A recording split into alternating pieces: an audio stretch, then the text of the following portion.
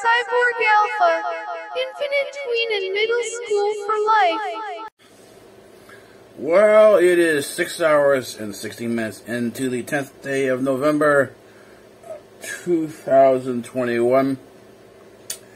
And we've entered the typical, this is my weekend. This is where on Wednesdays I sleep all day. It's my sleep vacation. The way things go is that you get so tired that the best vacation you could ever have,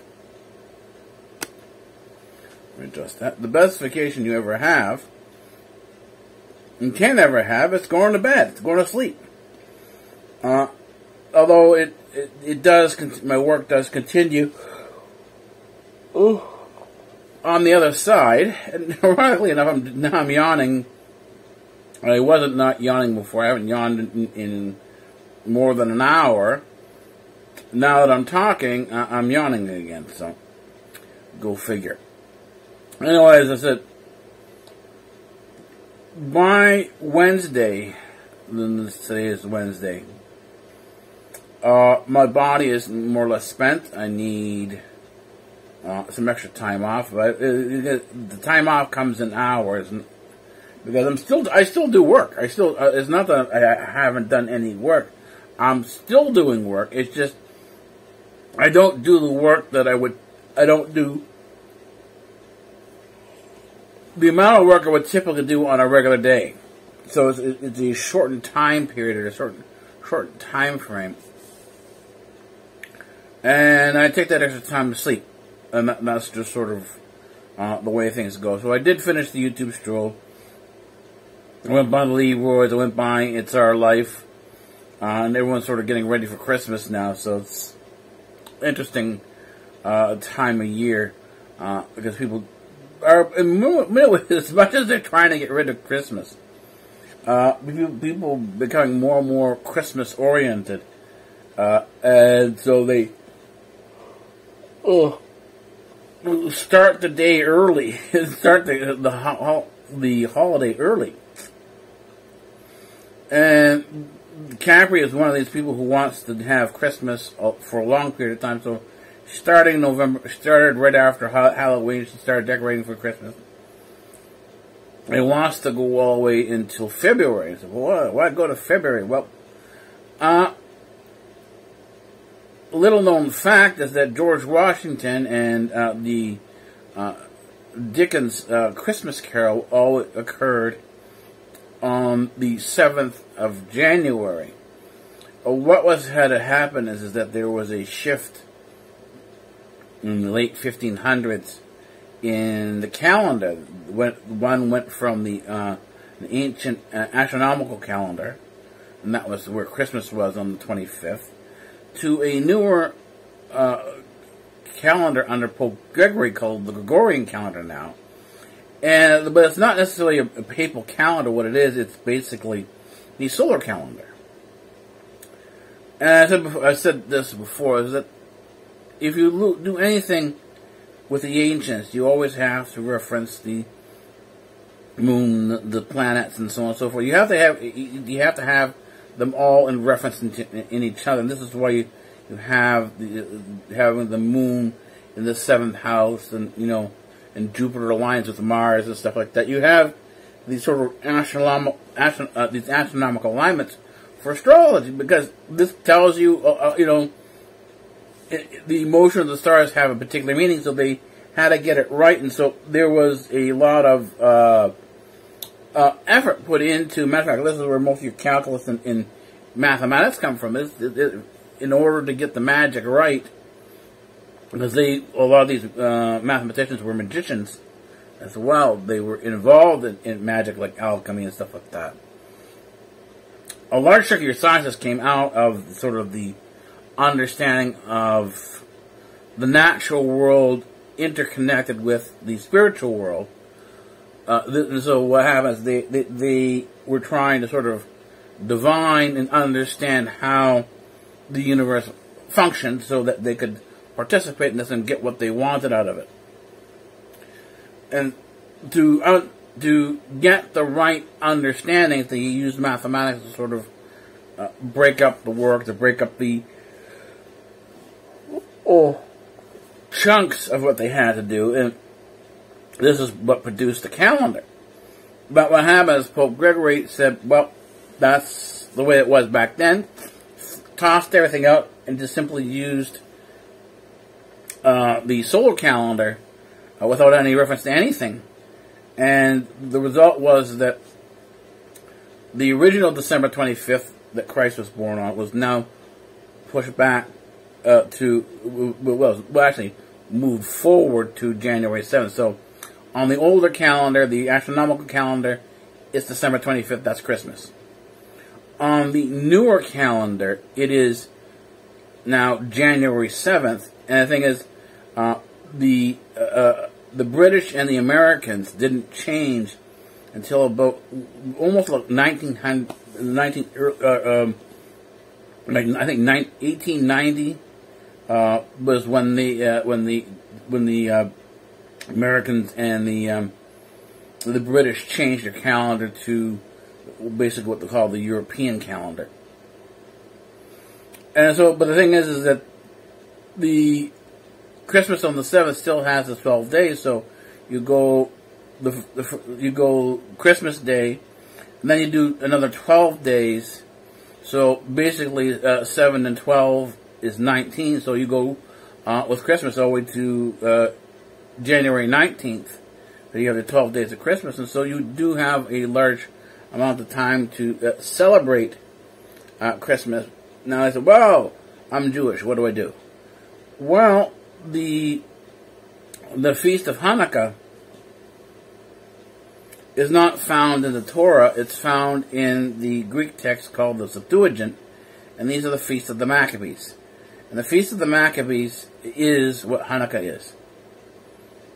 It's the celebration of the candles that lasted for 8 days during a siege. And so you can actually include Hanukkah within the Feast of Christmas. So you go all the way, in terms of the official Christmas, in terms of the whole feast itself is from the ancient church. It's all the way from December 1st into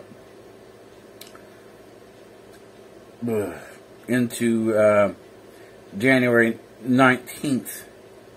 And this is kind of, to understand this even further, this is why people wonder why inauguration is so far out from January. It's because the United States at the time, under George Washington, and then before then, were all under this older calendar called the Julian calendar, which is the astronomical calendar. And they never just sort of transposed the dates. They kept the dates the way they were supposed to be. So you don't have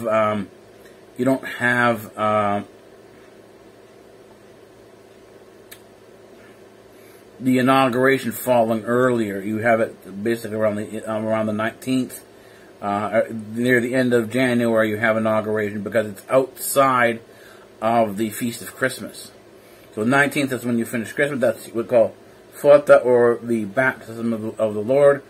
And these feasts are sort of interconnected, and that's what produced the 12 days of Christmas. So you would have the inauguration outside of that. So you can actually have a long celebration of Christmas. And I find that it's kind of interesting that people are more and more coming into the sort of the Christmas understanding that there's more to the feast than people initially thought. So, and the thing is, what's happening, there's a lot of history behind the feast that most people really don't know, because a large chunk of the early Christian churches is hidden. The papacy came in around 1000 AD and fundamentally changed what Christianity was. Christianity was not about war. It wasn't about punishment. It wasn't about any of these things that you see today. It was almost all about peace and forgiveness and love. This was the core. And you find this today. I was reading through, I'm on a list on Twitter for Dr. Richard Feynman. He's the late physicist. He's Nobel Prize winner, and he talks about he says that you have to be humble, you have to be a person of a forgiving nature, you have to be, in order to be properly open in order to see beyond yourself into the understandings of physics. These are the traits, and ironically enough, these are the traits that Christ talks about in the gospel when he says, in order to follow him, you have to deny yourself, that's humility, pick up your cross, deal with your struggles, and follow after me. And that's essentially what Christianity is. Everything else becomes sort of an accessory to it. Anyways, this is the pit stop. This is the transition currently, and now I'm going back to bed. Alright, see you then. Well, it is the 10th day of November. It is 18 hours and 8 minutes into the day, and we do have another package opening. That's kind of why we're here. That's how we're setting it up. We're also setting up for breakfast and for beginning the YouTube stroll for today. So let's get this package open. This is a rather easy one. I have a feeling I know what it is, but nonetheless, here we go. And it's exactly what I needed. It's a plug that converts XLR to quarter inch. It's for one of the systems I'm installing. So yay for that. I've got this now. I'll have to sort of see how it ends up working out, because there are a number of options I can use. But I've got it anyway, so onwards and upwards.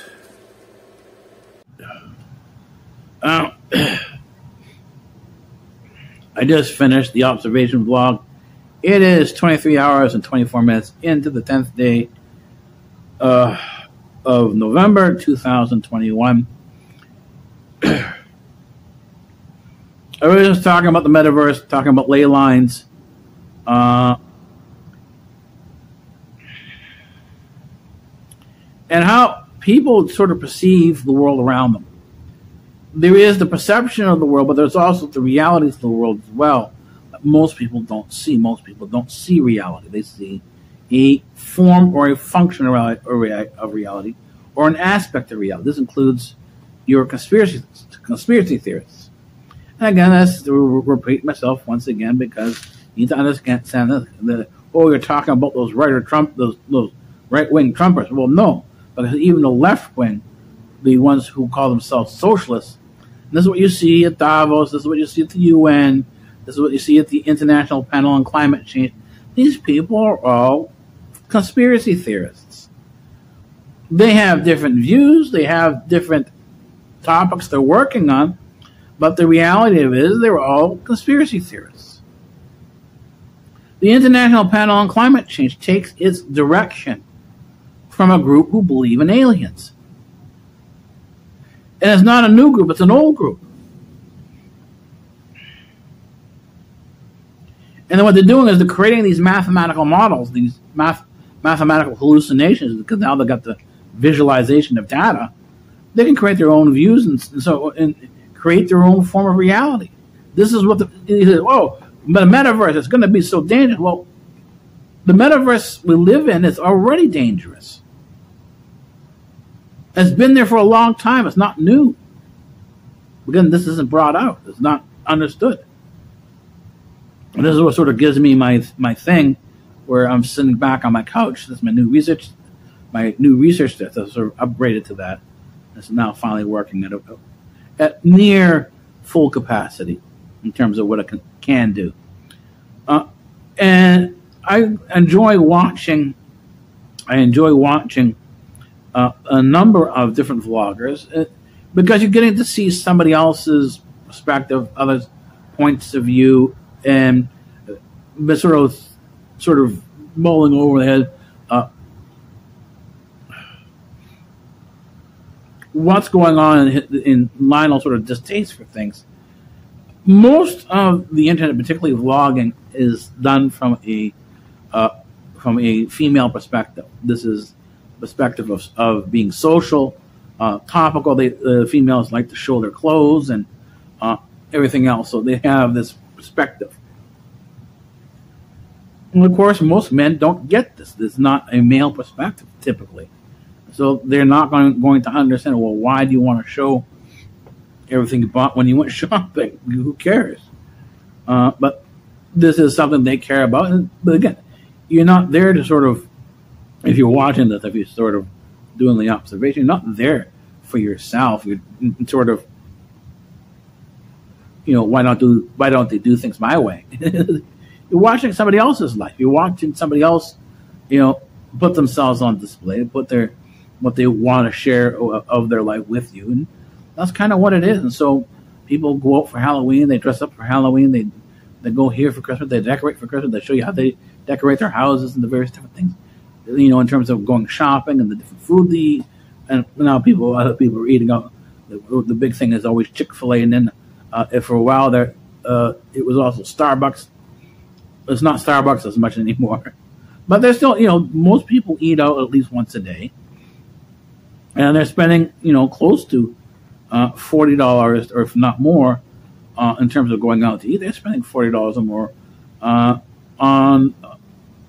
on food for that day. So I spend about between $30 and $40 a week on food, not a day, a week. I mean, I had last few weeks tried out Uber Eats and skipped the dishes and so on and so forth, and looked at the amount of money I spent, and I said, well, I could have gotten a lot of equipment for that. And that's the way my life works. You choose to go out and eat and sort of splurge, or you choose to buy equipment. I choose to buy equipment because I know how to cook.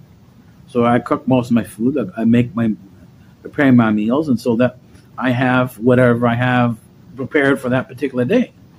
And I typically do my preparations ahead of time, so that a lot of times, like I'm going in now, it'll be about midnight, and I'm going to be too tired to cook. So whatever I'm going to have was already prepared a day ago or earlier in the day, depending on how much time I have. But I typically do it at least one day up, because I know if you leave it to the last minute, it's not going to be exact. It's not going to be as good as you hope it to be.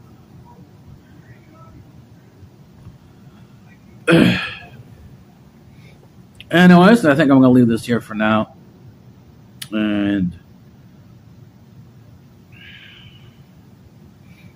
I will see you for the next transition segment when I'm inside back at the research desk.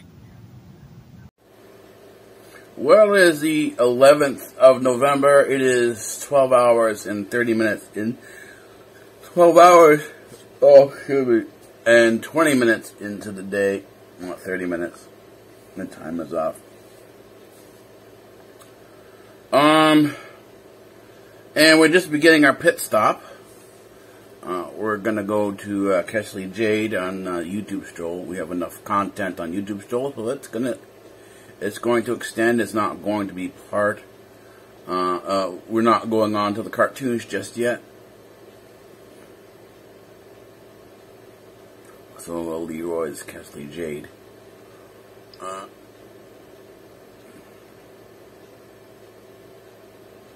As I said, I enjoy other people's perspective. Again, that's my, sitting and listening to a conversation, someone's conversation can be quite interesting. I know it's not everyone's cup of tea, but it certainly is mine. So,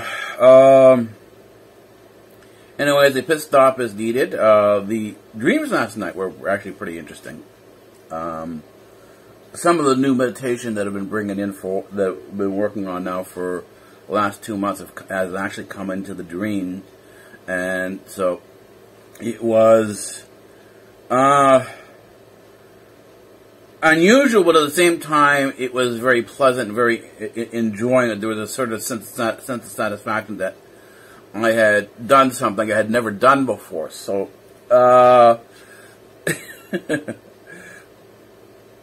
I guess there's more to do.